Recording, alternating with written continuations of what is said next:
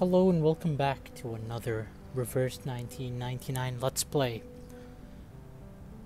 I don't know what to say. On one end, I don't want this series to end because it's kind of like my comfort food, you know? It's just, when I have nothing to do, Reverse 1999 is just the most relaxing thing I can do. But then on the other end, I have been going on for far too long, and I've overstayed my welcome. I need to move on to new content. You know, the UTTC market or other stuff in that agenda. You know, more difficult content. So, I want to live stream Reverse 1999 soon, just doing the UTTC market. I know, I only have Insight 2s, but maybe, with our small group, we can clutch some of these. Maybe, some of them will come really closer than they should. I know I'm not gonna clear it. I just want the skin. Frankly speaking, if you open the event, you'll see 0. I've done nothing. It's just busy days. I haven't been able to sit consistently with Reverse 1999. So yeah, it's special week. I'm gonna grind UTCC market. I want to stream. It's just, I don't know what timing. What timing would be good for you, you know? Just let me know. I will stream it if you want. Otherwise, on the last day, I will rush the UTCC market. I'll probably play the story after this episode. Anyways, without further ado, let's begin. Contact point. Friendship first, my friend. Is this where we finally see the announcer? Please. Just let us know the guy already. Unlike the other days, Constantine isn't by her desk today.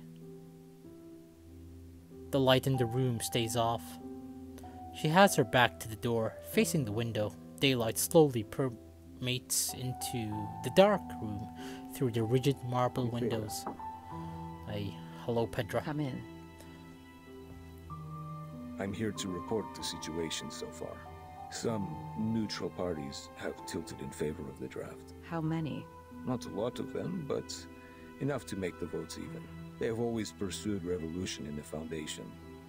Looks like Mark has finally persuaded them. I heard Ms. Z has been working hard on canvassing too. But the number of the Conservatives remains the same. We don't have to worry about that. I believe we will still prevail in the final vote days later. What about the other groups? Still functioning as usual. Nothing special. You know, I find it ironic that his name is Committee Member 1, when he literally has a name. He's Pedro. It's same thing with Mark. Why is he called Delegate? He's Mark. You gave him a name. Call him by that name. God damn it. By the way, Bernard and his men paid a visit to SPDM. I didn't get to talk to them. She turns back to face the window. Thank you for the report.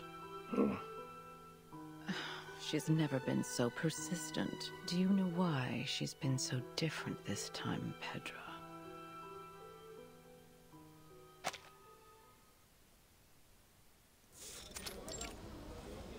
Sports field of the SPDM. I didn't realize you had time to invite me to play table tennis.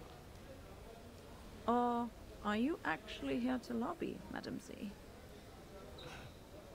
I'll say both, Katz. Back then when I was a student, I'd often invite my classmates to play ping pong after we left the laboratory. A cold shower after getting soaked in sweat is a piece of memory I can't forget. You remind me of the old days in the table tennis varsity. You're the only one I can practice with here. Serve it, Madam Z. Let's compete.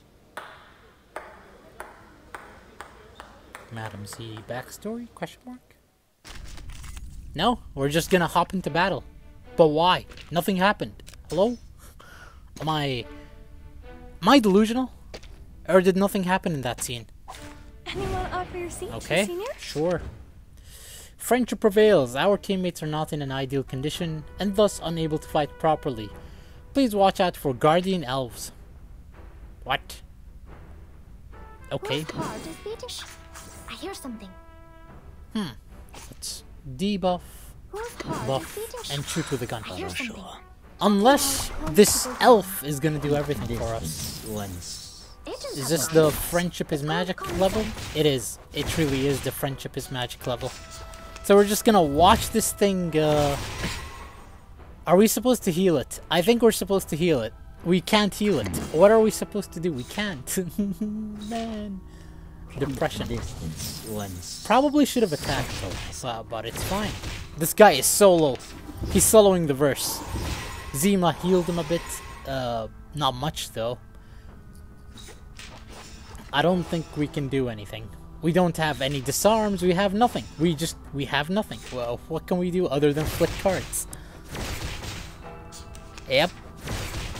Yep. Violence is not Handle good. it gently. Unless they take reality damage, which does not seem to be the case. It does not seem to be the case whatsoever. What can we do? We can randomize the cards, try to use Zima's thing, except we're not getting it. There we go. There it is.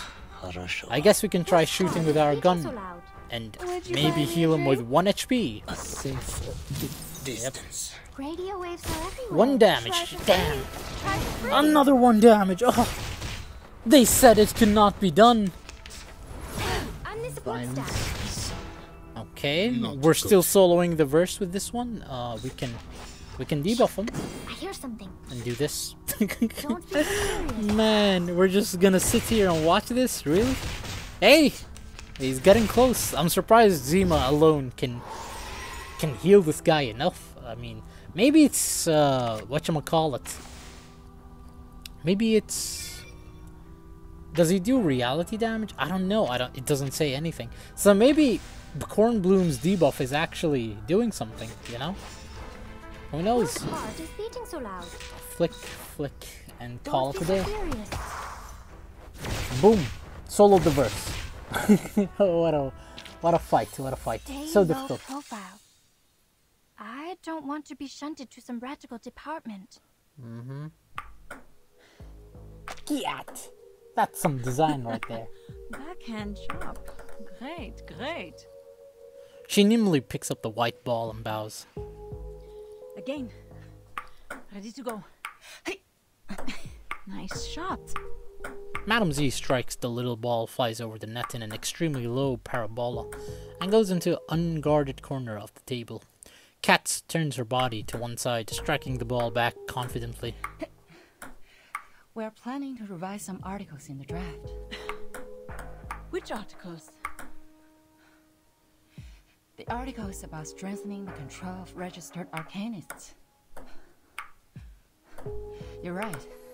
We do need to improve the credibility of the Foundation in the outside world. Tell me more. The Timekeeper's power to discipline should be transferred back to the School of Discipline and the Foundation. The Foundation will conduct a unified risk assessment on Arcanists to ensure this team is always under control. Isn't this what they did with Jessica? Hello? But in fact, it still belongs to the Timekeeper, right? That is our minimum requirement. And you will not change. Yeah, I think that's what happened with Jessica. I didn't expect you to compromise. It's not a compromise. It's a reasonable amendment to the draft. Transferring the power of education and discipline to the Foundation will help lower the budget and reduce the pressure on Burton. And you would even lobby an opponent, me, for this amendment. A reasonable appeal shouldn't be rejected just because it is raised by a different faction. The Foundation needs solidarity, not contradiction. If the draft is meant to pass, I will do whatever I can to make it meet most expectations. Just like this ping pong game. Friendship first, competition second. Legislation shall serve the people. Cat! Hardest quotes You ever. have my vote, Madam Z. She went hard with that one. A vote is not the only thing I need, Katz. To be continued. Aw, man. I see where the Risk Keeper got his powers from. Or where she got her powers from. Hey, you. Yes, you. Where were you? Pong. Ping. Pong. Ping pong. Ping pong. Ping. Pong. An imitation show, huh? Yes, an imitation show. A ball imitation show, little thing. My dude, where were you? You said you'd introduce yourself. So far, we don't know your name, and you haven't appeared in main story. I swear to God, if he appeared in main story and we just missed it, I would lose it. I would genuinely lose it. But what if this guy is just a hallucination in our mind, huh? What if this guy is actually the final boss? What if this guy is actually the final villain? Screw Arcana. We could defeat Arcana, and as is usual with the gacha games, you know, just the bigger villain appears. And it's this guy. Yo, I'm the Arcanist in your mind, and I am your mother. No, I mean, I am your son. No, I mean, I am the father, and you are the mother. No, I mean... You know that one Darth Vader meme? Yeah. You're imitating the Messiah, while I'm imitating an orange ball made of plastic. Hey, you're not supposed to... we live in a simulation, ladies and gentlemen. We live in a simulation. Being pushed back and forth by two rackets, I have nowhere else to go. Once they apply a force on me, I can't help bouncing to the sky. You can see how the air flows across my dry, wrinkled skin. My name is Palpatine. Oh, what a coincidence.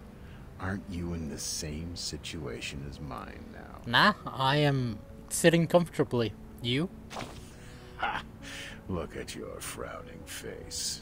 Your face wrinkles from the eyebrows to the nose tip. But people can barely see those light furrows. We know what that means. You have a poker face, and it's never your fault. But for now, your face is not the thing that matters.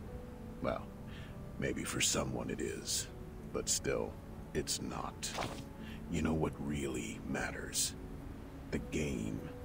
Yes, it's the game. Of course the game matters. Everyone loves the game. They gather at the stadium yelling or roaring vehemently. They choose one team to become its fan and spend good money on a team uniform or an autographed ball. Yet, it's just a ball. You see where I'm coming from? No. I mean, on one end I do. Just because, you know, the ball is autographed doesn't make it better. Just because one pitcher threw a ball to the audience and the audience caught it doesn't make it, you know, worth 100,000. But, if that's what you meant, I absolutely see it. Just a ball. Its outline, a circle, could be found in any geometry textbook and anywhere in this world. Yeah, that's what a circle is. When the first hominid picked up a coconut and threw it to the sky, and caught it, and threw it, and caught it, and threw it again. When she felt joy and yelped, had she ever thought of the future? My guy, are you having a stroke? Yes, balls change people. In fact, I know balls that know how to produce children, so you better be careful. When it comes to balls, I'm the expert. No, I am not gay, no homo. The future, where a simple ball has become so complicated and enchanting. Now we call it the present. Because it's a gift, that's why it is called the present. Get your Master Oogway shit out of here. Unless he's gonna reference like a Matilda crystal ball that tells you the future. God damn it.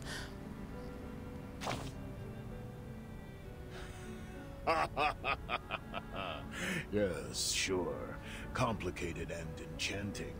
Use your silly and smart head to think about this ball game carefully. I'd rather not. That's gay.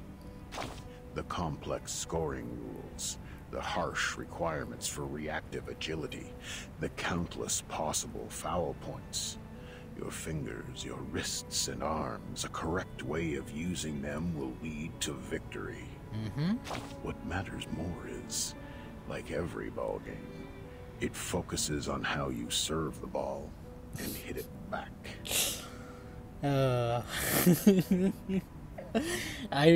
My lawyers have told me to remain silent on this one.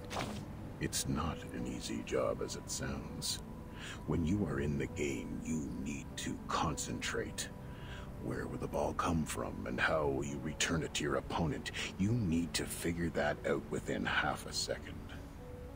Yeah, I'm sure you're giving me hints, you're giving me advice, because that's what happened to you when I put these balls in your mouth. Use your power in a proper way. Move your feet in a stable pace. Inhale and exhale at the right timings. Ping, pong, ping, pong, ping, pong, ping, pong. My guy, you're going for way longer than you should be. The sound will last forever and ever, until that bouncing little thing falls to either side of the court. Uh-huh. That's complete. That is one sad ball, by the way. Trial. Fair play. A few clerks stop and watch by the table. The game is about to start. Pick up the racket. Special training ground. We're just gonna enter a battle. Okay. I don't care. Let's try to finish this as soon as possible, because it doesn't look like an important battle. Boom, boom. Easy. Actually. Boom, boom, I hear something. boom. Handle it gently. We're just gonna AoE our way into victory. And this gives power to thee. Don't be so serious. Nasty Try buff. for free. Try for free. Of course, we hit the 2 earth. Or 2 grass, I guess. And now we have terror debuff. What does that do? Don't be so hard. Terror debuff. And round ends -1 Moxie. Who's harsh? Like, wow, we care about that. Easy. Except they have defense buff now. Why? It's called common sense. Flying handbag for only 3,000 paper aunties. That's a crit. Alright, and that's done just like that. I wonder, in a speed run, can you actually do these levels, or are they gonna be too difficult? Are you gonna be Insight 1 as you do these levels? I really genuinely wonder if a reverse 1999 speedrun is possible. I genuinely do wonder. Pride goes before the fall. I've been there. You better take it. Thank you, Eternity. I will take it. You received admiration and applause. Yes, I read that in the reverse order. Come on, dude. It's reverse 1999 for a reason. Echoes in the dark. A sentence falls down into a cave and breaks into countless words.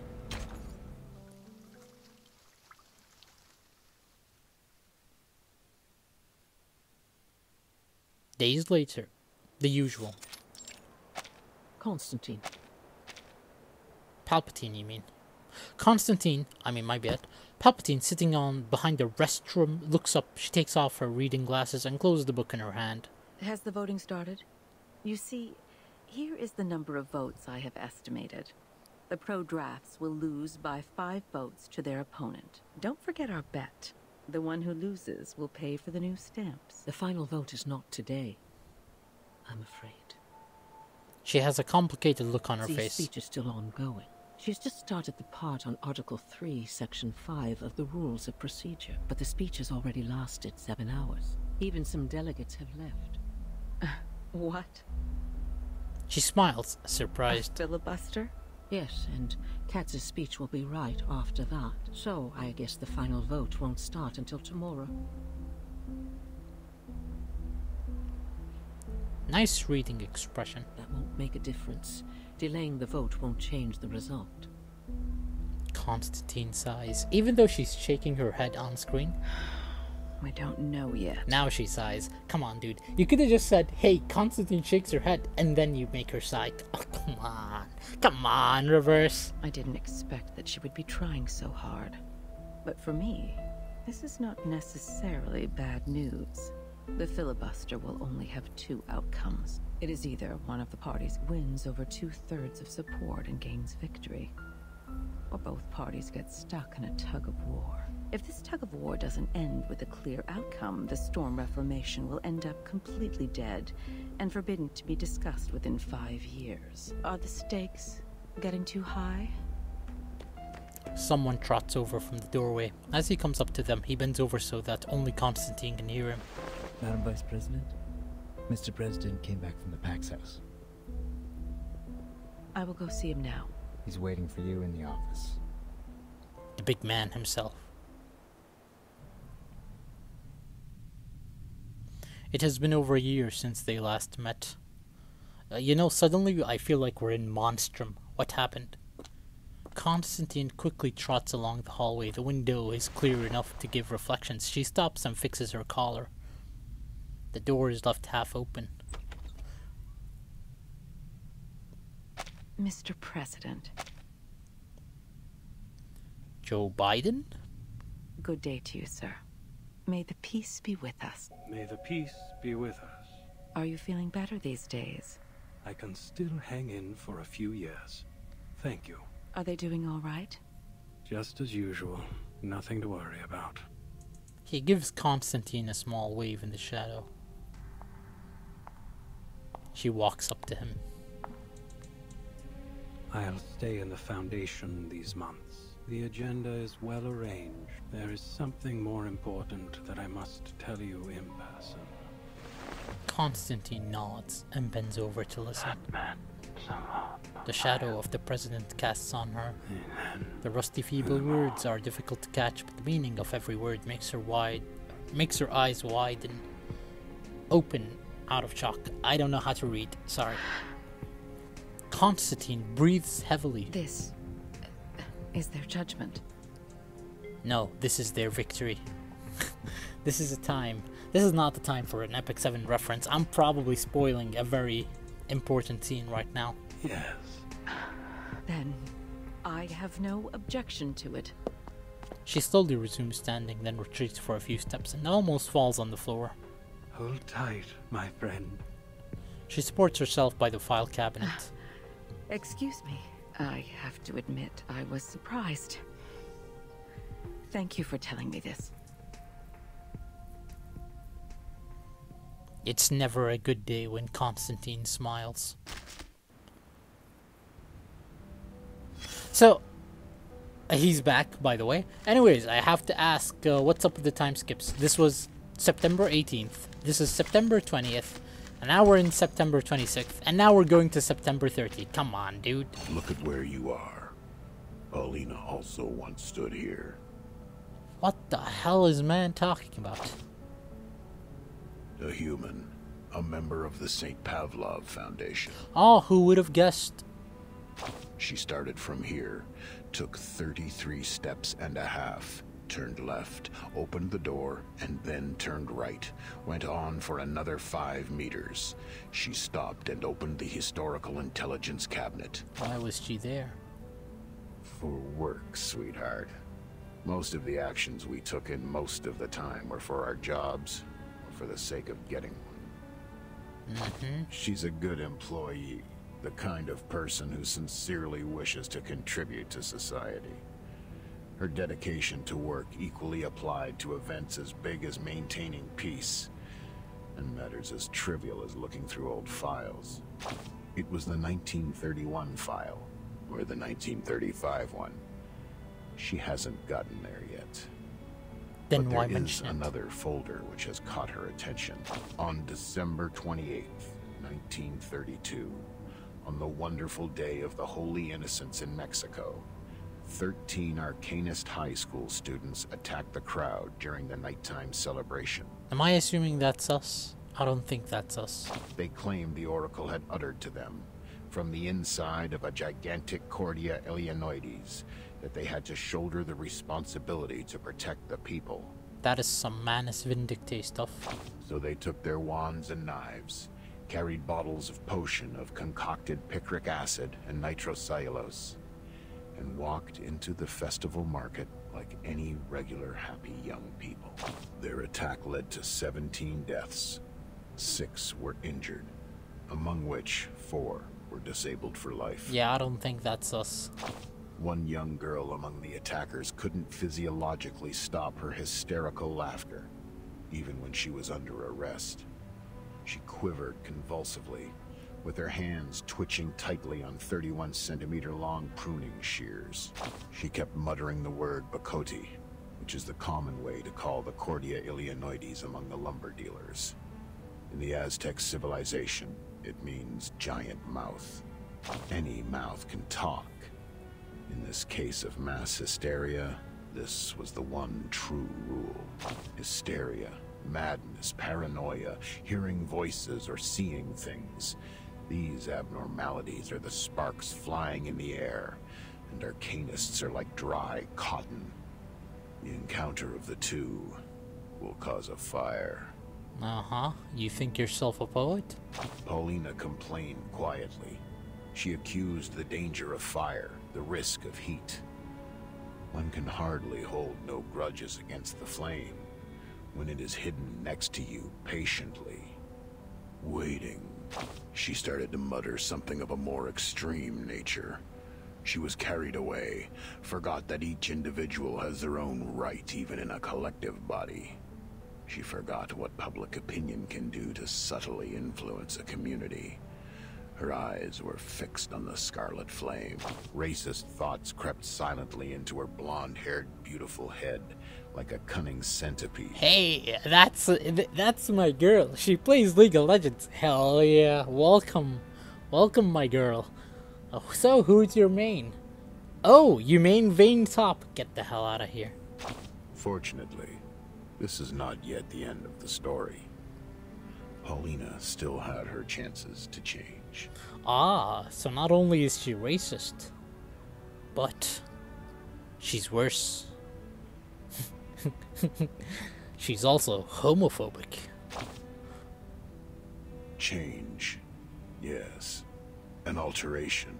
Everybody has to change. Hey, listen, man. You may change, but some things remain the same. Otherwise, it's replaced.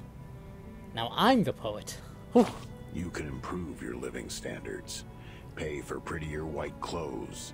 Drive around in a limo painted in bright pink. Anything to prove that you're as much of a man as those tough warriors in ancient Europe. Or you can try the bitter side of life. A life so bad that every weekend you have nowhere to go but lie on a couch hollowed out by your dog and pick your nose.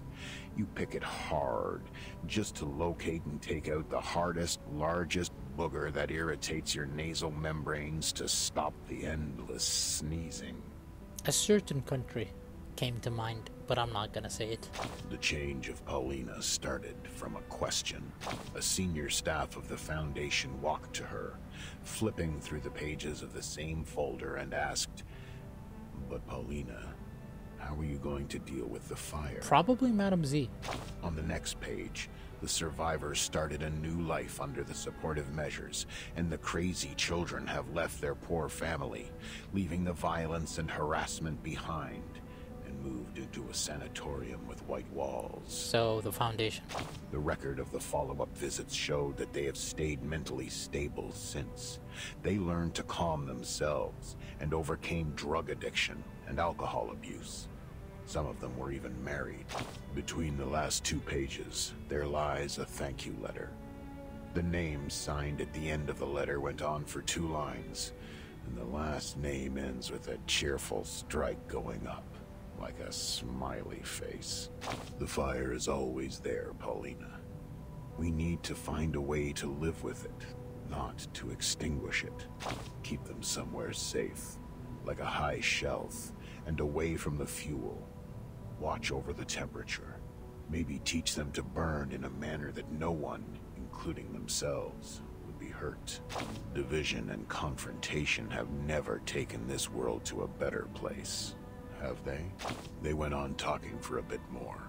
About the responsibilities of this job, about personal liabilities, about hatred, about the minorities, about the practices that ought to be taken to realize ideas. Young Paulina had changed. Drops of tears seep out from the bottom of that pair of beautiful green eyes. I shed tears with her, of course. Sadly, I was busy sucking the flavoring powder on chips off my fingers and missed the right moment to wipe those tears off my face. Nah, I bet you were. Nevertheless, this is my favorite episode. We should watch it again. Look at where you are. Paulina also once stood here. Complete.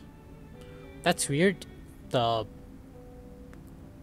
a little confused, but I'll pretend that this is lore accurate, or lore relevant. Trust me, my reader. Telling you she's racist is relevant to the plot. Oh boy.